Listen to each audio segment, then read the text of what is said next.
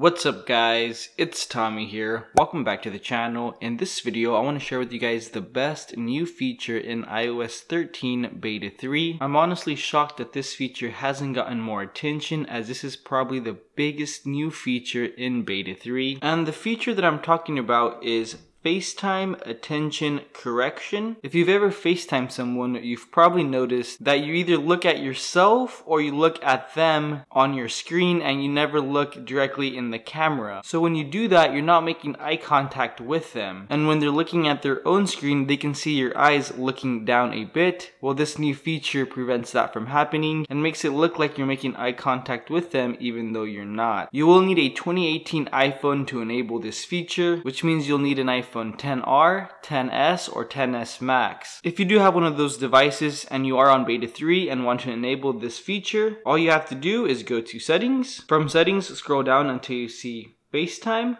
and then you'll see it on the bottom of your screen. And the description that Apple gives you is, your eye contact with the camera will be more accurate during FaceTime video calls. I did record an example video to show you guys how it works, but before that I do want to give a shout out to Dave Shukin on Twitter. He did make an example video before, and mine is similar to this one. What he says is, it simply uses ARKit to grab a depth map/position of your face and adjusts the eyes accordingly. And then also says, notice the wrapping of the line across both eyes and nose. So I'll show you guys my video of that right now as well. You'll notice that in my video you can see something very similar happening. I also use my glasses just as Dave does in his video to show the warping effect. In the video you can see that I do pass the frame of my glasses quite a few times just so that you guys can really see the effect it has on them. And by the way, throughout the entire recording of this video example, I am looking at the top right corner of the screen to make sure that I am passing the frame of my glasses to the correct part of my face. Does it look like I'm making direct eye contact with the camera? Let me know your thoughts in the comments below. But that basically sums up that video example. Overall, I'd say that this feature is pretty amazing and I can't wait for it to be perfected. This is a feature I never expected to see, but I am quite impressed by it. But having said that, if you enjoyed the video, please smash the like button, subscribe if you haven't already, and I'll see you guys in the next one.